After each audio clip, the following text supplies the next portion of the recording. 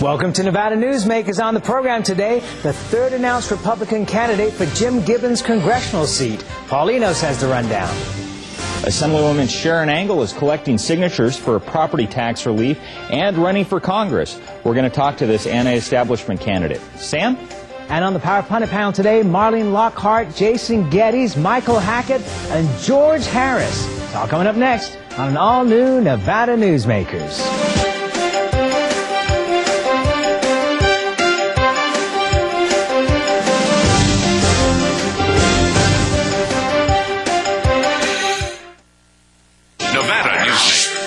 In part by the Tahoe-Reno Industrial Center, the world's largest industrial park, the resort at Red Hawk, and the Peppermill family of casinos.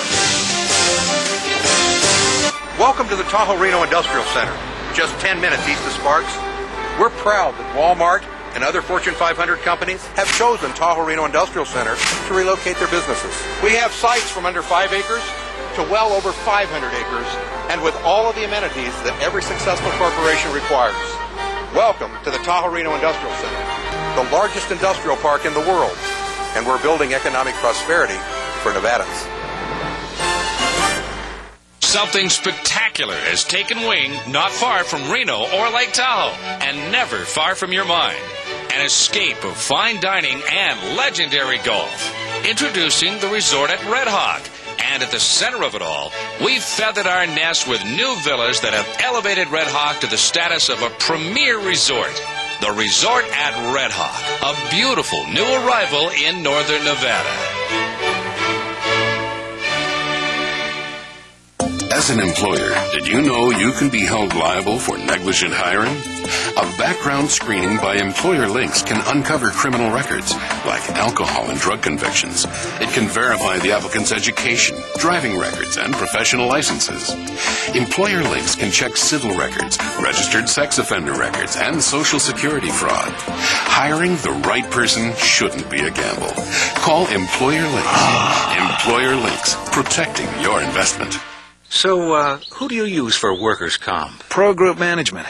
I've heard some good things about them. Oh, you bet. Employee background checks, safety training, claim seminars. Oh, and here's the great part. If you have an issue, they work for you, not against you. Sounds perfect. And expensive. Well, that's the best part. They saved me 30%. I've heard they've saved others 50%. Works for me. Pro Group Management. Finally, workers' comp that works for you. This is Nevada Newsmakers with host Sam Shad, a no-holds-barred political forum. Now, from the Nevada Newsmakers broadcast headquarters, here is Sam Shad. And we welcome to the program Assemblywoman Sharron, who's running for Jim Gibbons' congressional seat. Welcome to the program. Thank you so much, Sam. Assemblywoman you're kind of seen as the anti-establishment candidate. You're running against a sitting Secretary of State. You're running against the wife of a congressman. Have you had a challenge raising money or getting any traction in your campaign? Well, not really. You know, I get a lot of donations from Nevadans, but my average donation is about $96.80, and it is well below what the reporting is for FEC, so you won't see all of those Nevadans. But also, I'm just known nationally as the leading fiscal conservative in Nevada, and so a lot of people from out of state have been donating to my campaign, so I think that I'm going to be able to compete financially. Would it be appropriate to say that you've gotten the bulk of your money so far from out of state, and will that be used as a club against you? Well, as I said, I'm not sure that that's exactly the way it is. I do get a lot of Nevada donations, but yeah, I think that that's a fair assessment that all of the candidates in this race are going to get outside money. Club for Growth has endorsed you. You're actually the first candidate. This is a national organization who supports fiscally conservative Republicans. And you were the first candidate they endorsed this year. Can you tell us a little bit about the Club for Growth and what that endorsement means to your campaign? Well, I think you said it all. They're fiscal conservatives. They saw me as the fiscal conservative in this race, and that's why they've thrown their backing behind me. They agree with my views. And, you know, all the people that support you don't necessarily agree with them, but they agree with me, and that's why they're supporting me. And they've assisted you in raising, I think at the time, at the last report, it was almost $160,000 in only a few weeks? That's right. All right, let's talk about one of the things that is a big piece of what you're running on, which is reviving your Proposition 13 type initiative.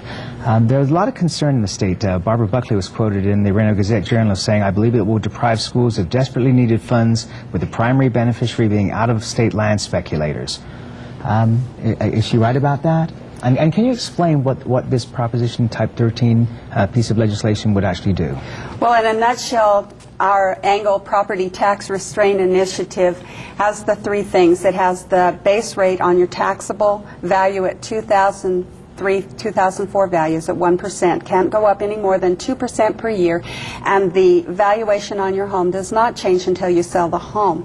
Everything from Ronald Reagan winning the White House to O.J. Simpson's acquittal has been blamed on Prop 13 in California. So I would just say we'll have to wait and see. I think that we're going to find that this is revenue neutral, and really all that it really provides is stable and predictable tax base for our property owners in Nevada. A lot of people, especially in the rural communities, are saying that this initiative will harm the ability for them to fund their government. How do you respond to that? Well, I'll just point you to the Ely Daily Times today. Front page said that their revenues in White Pine County are up 59% on taxes. So I just rest my case. I don't think that we're going to harm anyone with this. We're just going to help Nevada taxpayers keep stable and predictable property taxes. What do you think about the Taxpayer Bill of Rights? I mean, I think it's an excellent thing. It's part of our trilogy. I'm calling it our trilogy of property tax protection, or property owner protection.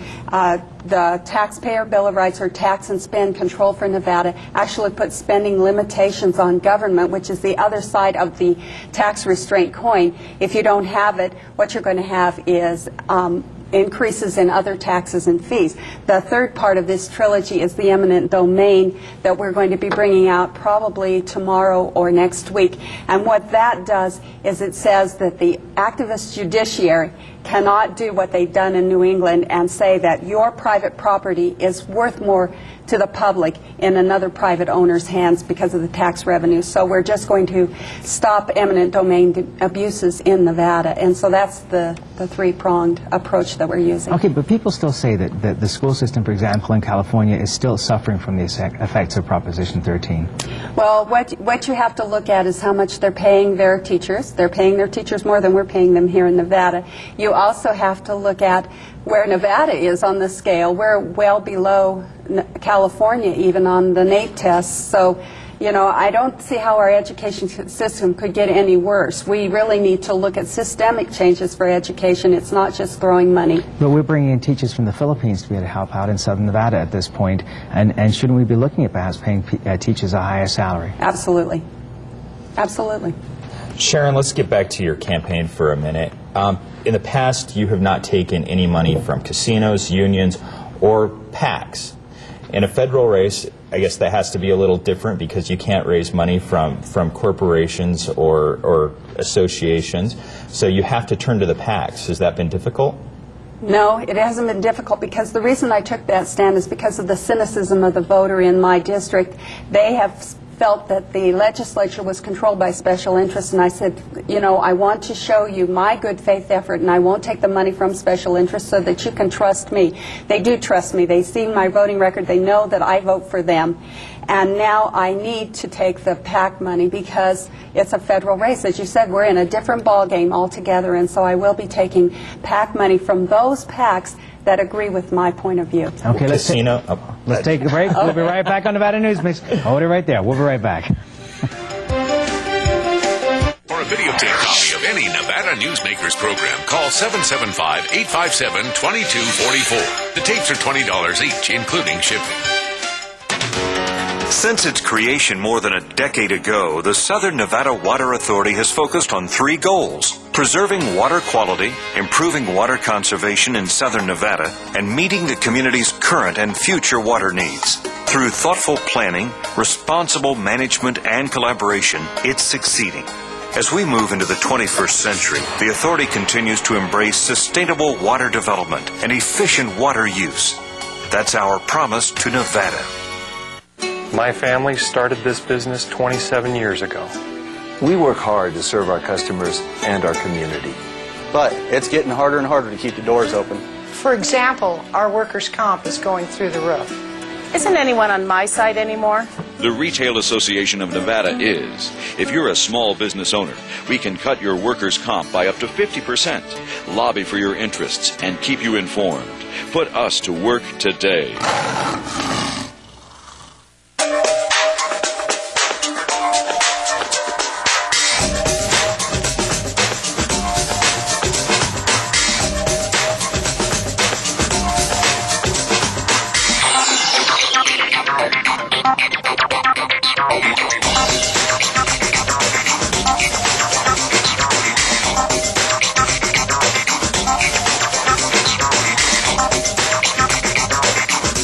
Happy Hour at the Peppermill.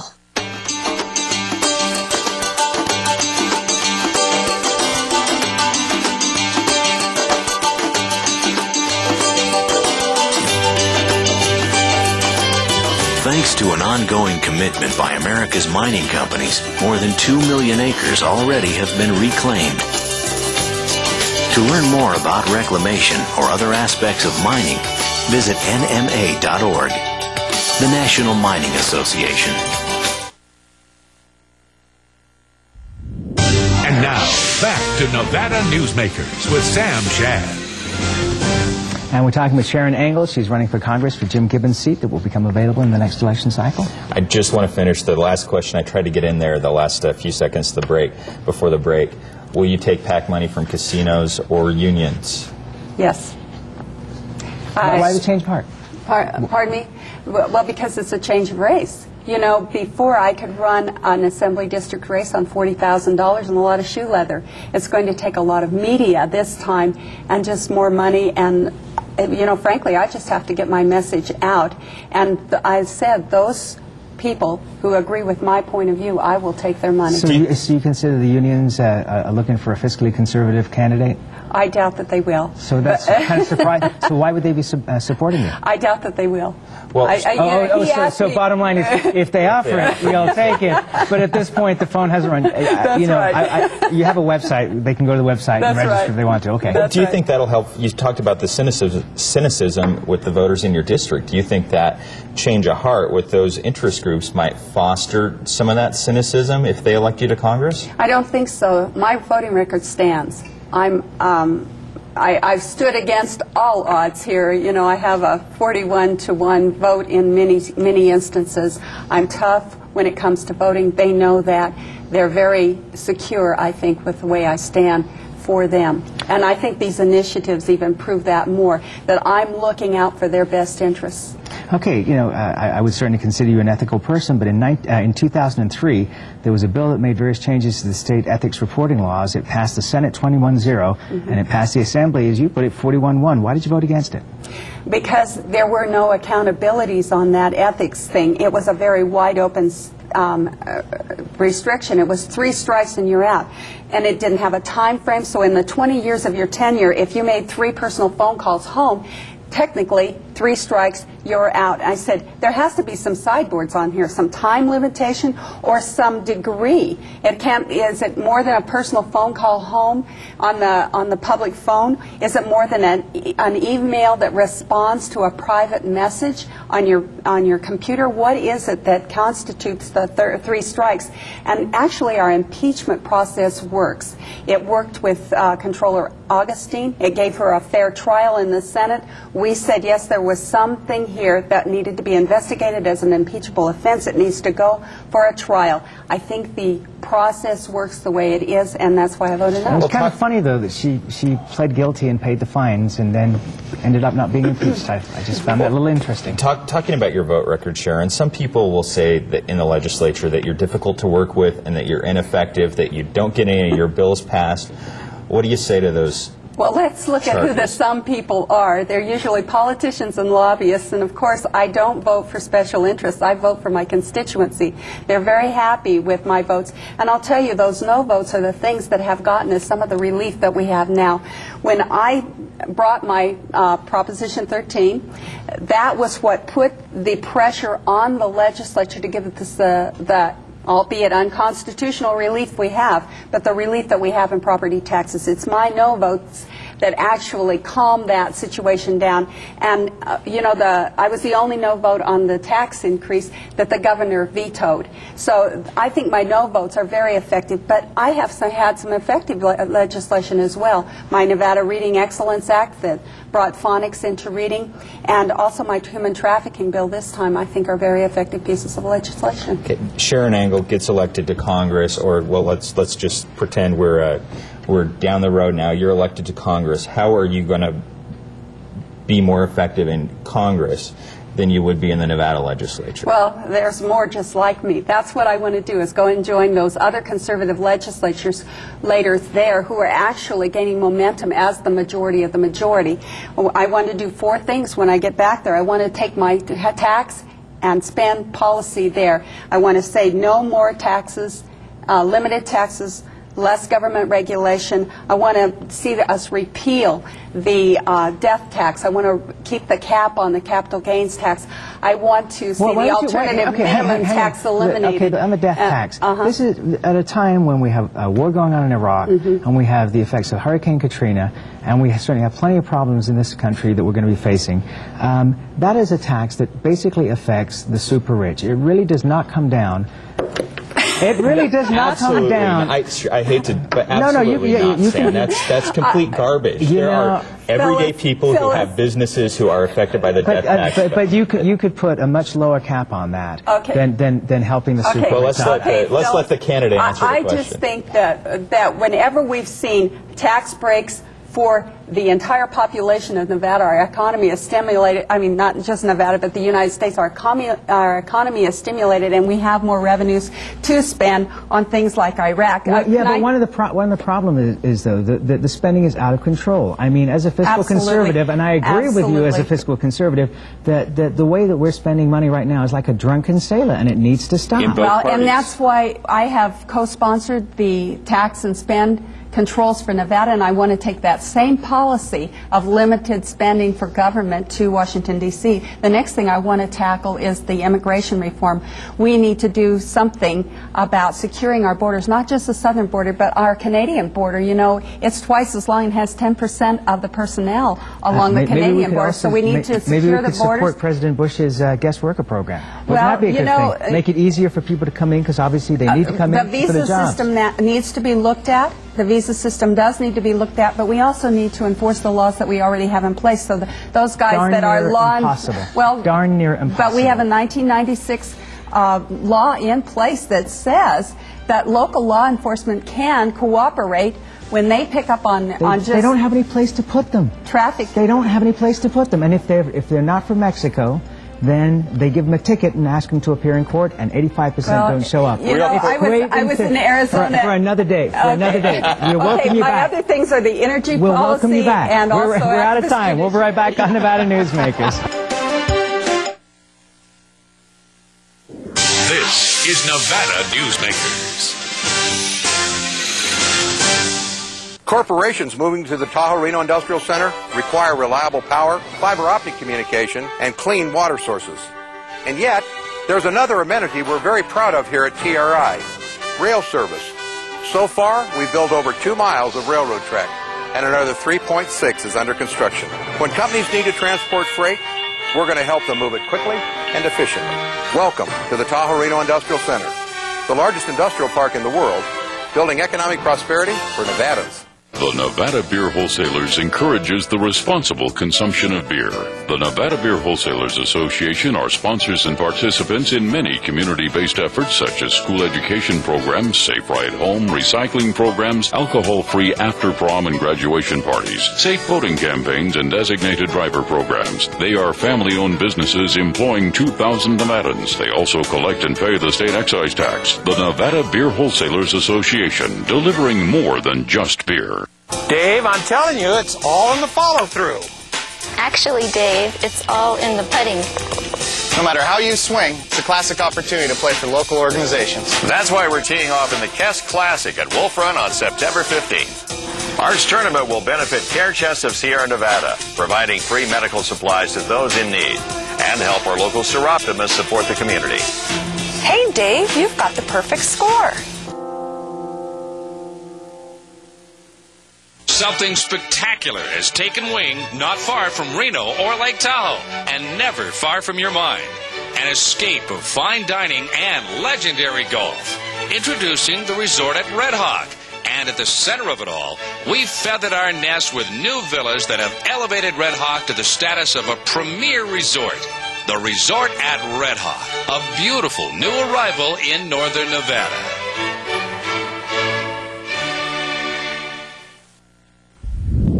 And now, back to Nevada Newsmakers with Sam Shad.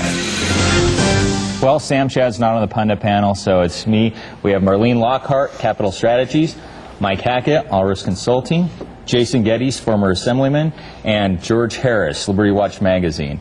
Marlene, you just watched Sharron Engel's interview. Can you give us your thoughts on a Congresswoman Engel?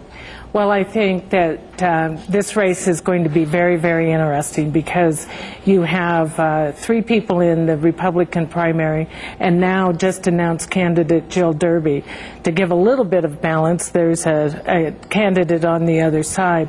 Either way, out of the Republican primary, I think you're going to have a conservative Republican go to D.C., whoever emerges from that primary campaign. And who is the conservative Republican in that race?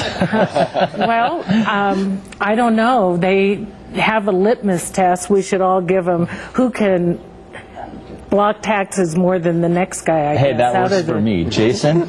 What? Congresswoman Engel. Have Jason on the panel. I think it's going to be a nice. It's going to be a horse race right to the end. I mean, I would have to put Heller as the front runner since he's run 2 statewide races, so he's out there. 3 races. 3. That's right. Gibbons just by name confusion. Name recognition, but Don and Sharron. That's where you'll get a phone call for that race. But Don and Sharron have both proved to be outstanding campaigners. They work hard. They work to the finish line. It's going to be a tight 3-way race, I think. Mike, who's the conservative? George, hold on there, Newt. Who's the conservative candidate in that? I think obviously Sharron's a conservative candidate in that. I don't think you're ever going to confuse Dawn Gibbons with being a total conservative. She's much more moderate. I really can't comment on the Secretary of State. I really don't know politically where his leanings are. If he's more middle of the fence, or if he really does tend to go to the right. But Mike, do you think it hurts? Do you think it hurts the Secretary of State in a Republican primary that he's been endorsed by Governor Gwen? Not yet. No, actually, I don't think it does. George, I actually, in bizarre fashion, I agree with Mike. No one knows where Dean Heller is. Dean Heller certainly isn't the front runner in the race. Well, he's raised the most money. You take a look at because you raise the most money doesn't mean you're going to win the race. But 3 statewide races. I mean, he's got to be the front runner. And you know, Dean's got a lot of stuff to answer for as Secretary of State. A lot of bungling has been taking place in that office. And there's going to be a lot of problems. Sharron is the conservative. Sharron's got the property tax. Wait a minute, George. To say a lot that bungling has taken place in that office. Listen, Marlene's protecting a Republican. Let's let her go for a second. That's the only way I'm going to get to talk on this show. But I think when you look at what Dean Heller has done in that office and streamlined many different aspects, added technology to the office, and returned money to pay for the technology improvements in that office. I say right now, if we got a minute, why don't we just get a speakerphone and call the Secretary of State's office and try to talk to a human within a 30-minute period, because it's not going to happen. Because the office is an absolute, it's in a debacle shambles. You can call that office anytime. I challenge each of you when you get done to pick up the phone and call that office and try to get through to a human. I would disagree. Businesses are coming to the state. Businesses are coming to the state. They're coming to the state because private industry. That's right. Private industry is the one going over and dealing with the Secretary of State's office. That's right. If an individual wants to try to get hold of this, a regular layman who doesn't understand the process to try to go file their paperwork, they might jump off a building. But let's talk about. Well, wait, hold on here. Hold on. Whoa. Let's just hold on. I don't want to get too off. I can't even make a point. My goodness. Marlene, you talked about Jill Derby getting into the race as kind of being a balancing effect. Do you think that there is any possible chance Dee has of winning a very Republican seat in northern Nevada? Well, I think if this continues and all the Republicans kill each other in the primary, that Jill has a very good chance. It is a very uphill battle for a Democrat in that race. But she is a respected member of the Board of Regents. The Board of Regents isn't a very respected body. She is a respected member. However, the Board of Regents have had their issues and their problems, but Jill Derby is an outstanding candidate. Being a respected member of the Board of Regents is kind of like being a madam in a whorehouse. The Republican primary is a race, but can we talk about, Tabor and property tax and important issues that face families in this state? Why don't we talk about that, George? Why don't we talk about governing by initiative petition? And you see all these Marlene, candidates. that's what the Constitution allows. Yeah, every race, every election, and now we're adding eminent domain. Why do you the think last that happened? legislative session already addressed eminent domain. Why do you so think now that you've happened? got all these candidates who have made a career out of being elected on initiative petitions. Why do you think and now that's exactly what's happening. Why do you think these initiatives, candidates. Why do you think these initiatives gain so much traction? Because the people. I'm going to let you wait, George, let Mike talk. Why do these initiatives have so much traction? Because they hit very populist themes. It's really in the general message that's sent out. It's not in the details of what the long-term and even the short-term ramifications of these are. I think you saw that with the minimum wage nobody petition. reads the fine print. And how about the fact that the people are frustrated because the legislature is afraid to do their job? That when you bring up to the problem, hey, listen, we have a massive problem. Legislators accountable because that is their job. This is a republic. Jason, as a former legislator, the only one who's been elected, respond to that. They passed the 3%, 8% cap. I agree it is unconstitutional, but they passed it. It was an issue. They addressed it, and they passed it. Why did they pass it, though? Listen, you because guys can of the public pressure and the public outcry. Because of Sharron Angle and other groups saying you've got to get. Everybody was getting their property tax bill. Thank you very much. And they all showed up at the legislature. I appreciate everybody being on the panel. Thank you guys very much. We'll be back. You want to just take from Nevada Newsmakers, brought to you in part by the Tahoe Reno Industrial Center, the world's largest industrial park, the resort at Red Hawk, and the Peppermill family of casinos. South Reno's hotspot for food, fun, and friends is the Tamarack Junction. Enjoy great food 24 hours a day in the Dining Car Restaurant. For a quick bite and the best sandwiches in town, it's the Whistle Stop Deli. And for the best appetizers and menu selections and a large variety of cocktails, beers, and martinis, it's Sully's Sports Bar, Grill, and Nightclub. The Tamarack Junction is your junction for fun. South Virginia and Amati Ranch Parkway. Island Inkjet is now open on South Meadows Parkway. Island Inkjet will refill your inkjet cartridges in just 1 hour. We have the ink to precisely match over 240 cartridges, saving you up to 60% on the cost of buying a new cartridge. Our work is 100% guaranteed, and contrary to what you may have heard, refills do not void any printer warranties. You don't throw out your car when it runs out of gas. Don't throw out your cartridges. Refill them at Island Inkjet on South Meadows Parkway by Smith's. Among the guests next week, Barbara Buckley and Walt Higgins. We'll see you next week on Nevada Newsmakers.